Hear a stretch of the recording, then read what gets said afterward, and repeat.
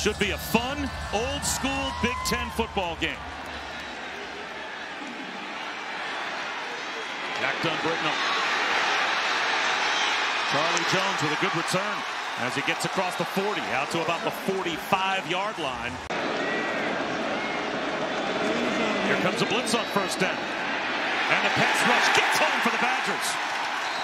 So hard to diagnose who is coming and from where. It's a loss of a couple. Something that Wisconsin's defense does so much. Inside linebacker blitzes, and man on the line of scrimmage. Birch drops right under where. Obviously, you don't see the ball too much when you're Travis Etienne's backup as Mertz floats one to the sideline. Climbing the ladder is Danny Davis, and he pulls it in inside the 40. They shift in motion, and they get Danny Davis releasing off the linebacker, and it's just play-action pass allows Mertz to hang in there, double hitch, and throw that ball to the sideline to Danny Davis. Beautiful job of getting formation and then getting a guy in Danny Davis. To throw again, four-man rush over the middle. He's got Chimere Dike into the red zone. Watch his eyes, Bob.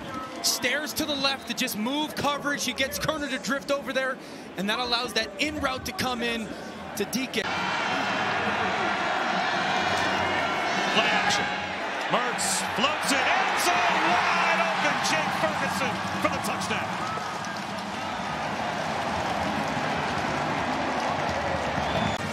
Here's Ferguson right here. I love this call. Talked about giving him a chance down in this red zone. Little flash fake. Look at everybody on Iowa's defense. He does a great job of just coming down. Thought the Michigan game and the Notre Dame game were 2 or 3 plays away from being significantly closer outcomes. Breaking free is Braylon Allen. There goes the freshman inside the 30. And ends up diving into the kicking net. Let's watch this block. Ferguson come in, chop off the linebacker, and then Allen being physical enough to bounce off tacklers. That net stood no chance, huh? Good job covering up the football. It's 10 for 11 since this one from only 29 yards out. And it is 10-0 Wisconsin. That's nice. Yeah, I mean, I don't know why he's calling me friend there.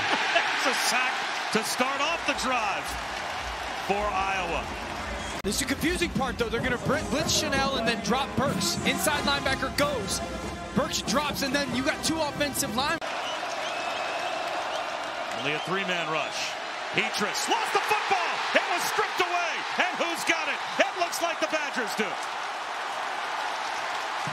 Nick Herbig on a speed rush. Knocked it out of the hand of Spencer Petrus. Line of scrimmage, that allows Herbig to get one-on-one. Watch the dip underneath the right tackle. A little burst jump, and then drop the shoulder underneath the tackle. Speed rush, and then look at the swipe at the football. What a play by a sophomore.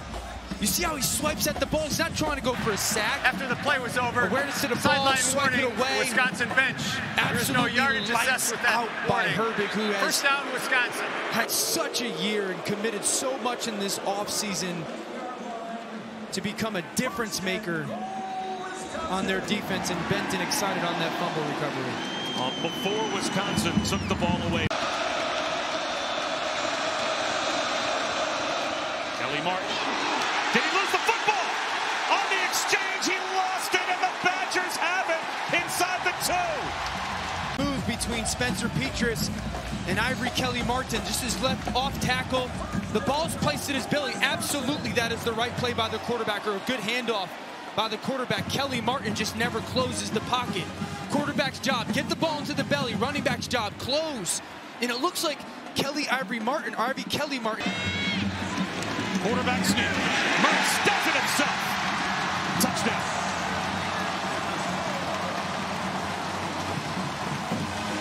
For Wisconsin's offense, they put their big boys on the field. Graham Mertz, quarterback. You don't try to bend him into the middle of the field there. Just a little bit of a better throw by Graham Mertz field-wise gives this guy a chance to make a play.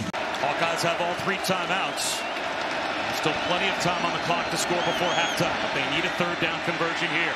Petrus, traffic at his feet, squeezes one in again to Laporta. What a catch by Sam Laporta. Over the middle, Petrus, 1, 2, 3, it's not there. The pocket collapses again. Down goes Petrus. Only a four-man rush, but it still got home. And once again, it will be a punt for Iowa. That's a loss of 5. This ball gets snapped from about the 42-yard line, and that's gets. Petrus, you got to do a better job of climbing the pocket. You're almost 10 yards deep. Climb, climb, climb. Those tackles against good pass rushers are going to try and run past you. Now climb up. Use that big frame to get up in that pocket. That yard and a half is a big deal. Once you pat that ball 2-3 times, and you're a big guy like Petrus is, you got to know those guys are running the hump and coming. Power, speed, he can bend, beat blocks a bunch of different ways. Well, there's a crease for Tyler Goodson. And a first down on the ground as Goodson will just about double his yardage for the game with that 11-yard carry. Linderbaum, the center, and the left guard working together. Watch their reach block as they go together. Right hand pass off by Schott to Linderbaum, and there's that huge crease. End around. Egan Johnson inside the 10, drives his way down inside the 5. The wide receiver with speed and then power. Yeah, speed, and he follows Laporta. Watch 84, lead block on this underneath. He gets out on Burks. The strength by Johnson to run through some tacklers. Now ball at the 2-yard line. This is an opportunity for a quarterback sneak as well.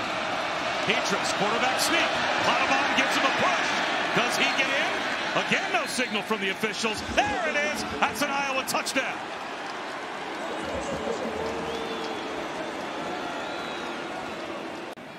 From making this a 2-score game. Initially, great play by Wisconsin defensively, but just a push, and that final push by Goodson is what allows that ball just to get. Florida in motion. Another handoff to Goodson. Tries to stop-start in the backfield, and Leo Chanel is there to make the stop. Tackle for loss, 3rd down and 4. Goodson tripped up.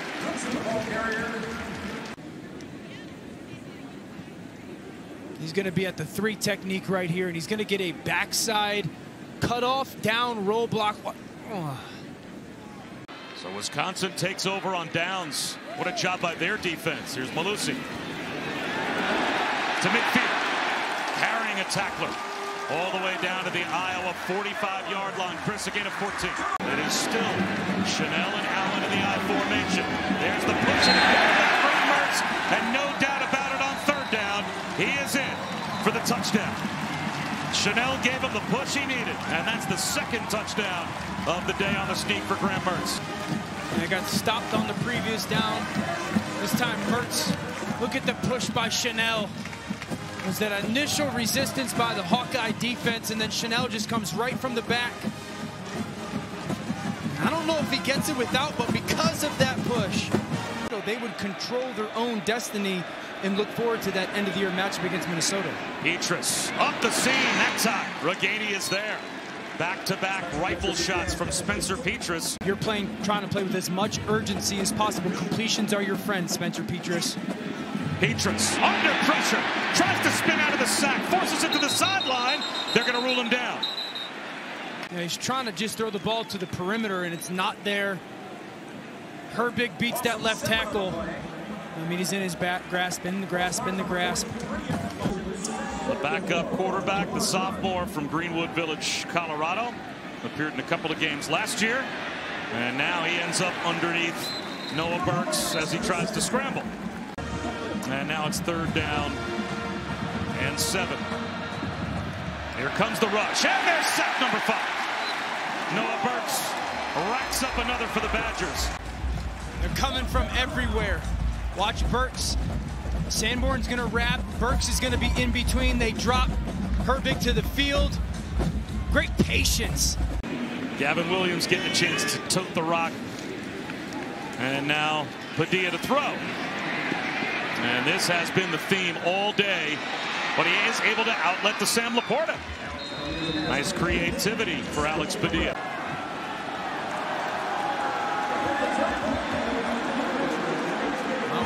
A slight upset, maybe, but the first time that it is a home win against an AP top 10 team as an unranked home team for Wisconsin since 1984. Thanks for watching ESPN on YouTube. For live streaming sports and premium content, subscribe to ESPN+.